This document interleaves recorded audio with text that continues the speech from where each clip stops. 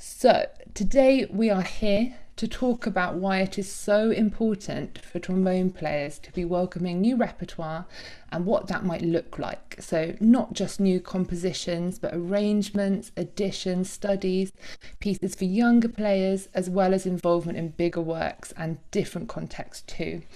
We'll cover a bit about why we might have ended up a little lacking and what we can be doing to avoid that being our future, as well as talking about how this can all be done.